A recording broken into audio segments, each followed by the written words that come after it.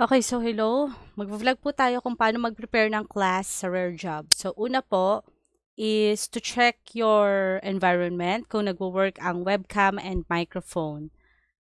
Yun ay kung ang class nila ay nasa website ng Rare Job. Kung hindi naman, makikita nyo sa student info kapag meron silang Skype name doon at walang environment check doon, ibig sabihin, sa Skype kayo magkaklase. So, kailangan i-add nyo na yung Skype ID ni student in advance. Okay. So, ang pinaka-late na pag-book nila sa class mo ay 5 minutes before the actual class. So, meron ka pang time para i-add sila. At mag-send ng smiley. Sabihin mo, "Hi, I'm your tutor for today. I'll see you later." So, ganyan.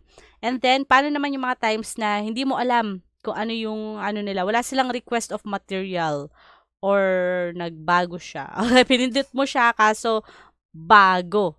Okay? Ganito siya actually. Teka, ano natin. Ililipat natin dun sa sample niya. Oh, 'di ba? Hindi ito 'yon. Teka nga, nasa na ba? Okay, so ito, for example, teka, nasa na ba yung video ko? Tika lang, hindi ko makita.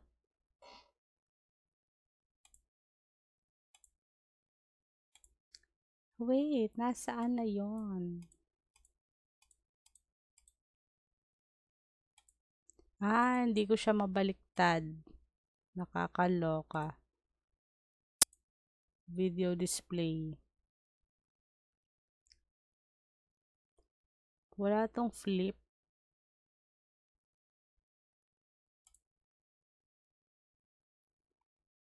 Display 2. Nagbago kasi yung manicam ko eh. Yung studio na, anong version ba tong manicam na to? Basta nagbago siya. Okay, hindi ko na ma-flip. Sorry kung ganyan. Okay, kayo na bahala dyan. So, halimbawa, ito yung akala mong ano niya, lesson, pero nagsabi siya, pwede mo siyang i-confirm, can you read the title of the article? Pag mga ganyan. Pag hindi yan, pwede mo ito sa Skype to for example, can you send me the title? Okay, pag isi-send niya, o i-copy-paste mo, halimbawa ako, ito, kinopy-paste ko na to kanina, tapos pwede mo pala ma-search dito sa search. Alright. Okay, so ayan. Isa-search mo na siya. Okay, ito, tutor copy na yan. Okay, meron ka kasing option doon na tutor or student copy. So, ayan. Ganun pala yun. Ganun pala. Buti na lang medyo mabait at nursing student. Hindi pa siya nagbo-board. Malapit na siya nursing graduate siya. Okay, na babae. So, buti na lang mabait siya. At akala ko, Forever 21, bankrupt na pala, te. Okay, Forever 21, na bankrupt ka na. Sabagay, medyo matagal na ang Forever 21 eh. Pero, bankrupt na siya talaga. Ano ba yun? Fake news or what? Pero, ito, yun. Pwede yun. Pwede mo po i-search. So, ang maganda niyan, i-open nyo yung tab ng student copy and tutor copy. Then, sa tutor copy, dun nyo i-paste yung title para makuha nyo yung tutor copy kasi may mga scripts ka doon. Actually, madali lang sa Rare Job eh. Okay? May mga script ka naman na susundan eh.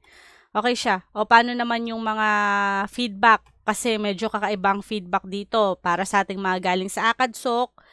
Kakaiba po talaga siya. O, for example, ito ano naman tayo. Baliktad na naman po Hindi ko alam kung paano ko to anuhin. Ba't babaliktad to? Wala yung video resource ko. Nakakaloka ka. Wala. Di ko alam bakit ganyan. Anyway, so, as usual, Grammarly pa rin. Nandiyan yung script yung, "Good evening, my name is Beverly. I'll be your tutor for today. What is your name?" Akaso na akaso. And then, don't forget the honorific name na sa bawat pangalan nila. For example, ito si Rumi. Lalagyan mo ng San. Can you hear and see me? Akadsok, diba? Oh, since this is our first lesson together, do you want me to have an introduction? Then sabihin mo na introduction mo, ano ka? Anong gusto mong gawin? Oh, I'm a computer teacher in junior high school for 10 years and an online English tutor for 1 year. I love watching movies and playing computer games. How about you? Rumi-san, can you please introduce yourself to me? For today, you chose, then pwede kayong dyan pa lang, mag-build ka na ng report sa student. Gusto nilang tawan-tawa. Okay. Yun, tawa ka lang ng tawa. Okay, kagaya nung isa ko, sino ba yun? Si Ryu. Ryu nga ba yun? O basta, tawa kasi yung anak niya nasa likod niya. Nagbo-boxing, birthday ngayon ng anak niya. So, ayan. Tapos, sasabihin mo na yung material niya. Do you want to continue on this material? Do you have a copy? Okay, the title is, ganyan-ganyan. Then, warm up. Actually, ito, lahat to scripts na dun na nasa, nila eh. And then, syempre, don't forget, okay, wrap up. That's all for today. Thank you very much. And I must say you did a great job. You were able to finish the daily news article. You did well because you were able to answer all of my questions. Now, for your errors and improvements, these are the things you need to improve on. And then, nandiyan na dapat ang vocabulary. Okay, kung ano yung mga sinabi niya or sinuggest mo sa kanya na word. Ayan. Then, gagamit ka syempre ng dictionary. Dalawang dictionary nila dito. Isang learner's dictionary para sa meaning at isang dictionary.com para sa pronunciation na hindi IPA. Phonetic respelling kung paano talaga siya ini-spell out. Kasi di marunong naman magbasa ng IPA ang mga karamihan. No? So, ayun. And then, you said and correct. You said, mabilis ka dapat mag-type to kung ano yung wrong nila. Pero hindi naman kailangan lahat. Mga dalawa or isa nga lang, ganyan. Then, paano mo siya i-correct? Isi-send mo yun sa chat box nyo. Okay, then pronunciations, ayan, galing yan dun sa dictionary.com. And then, ito, yung overall, you are wonderful. I suggest continuing lessons here in real job. Okay, kasama yan sa comments. Then, other comments, the student styles, laging ganito sa akin. Confirm first if the student wants to use a video. Okay, so yan. Ganyan. Then, para copy-paste ka na lang. Ang kagandahan dito sa, sa rare job, well, ay, bakit ganyan? Hindi nila, pwede kang maglagay ng feedback mo bago matapos ang 11:30 PM ng gabi. Okay?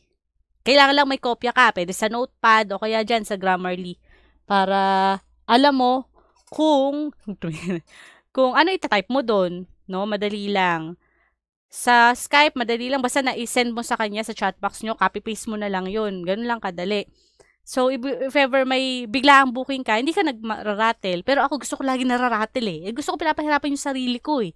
So, ginagawa ko, to the last minute, pagkatapos ng class, nasanay kasi ako ganun sa akadsok, diba? Within 30 minutes, kailangan malagyan mo na ng comments.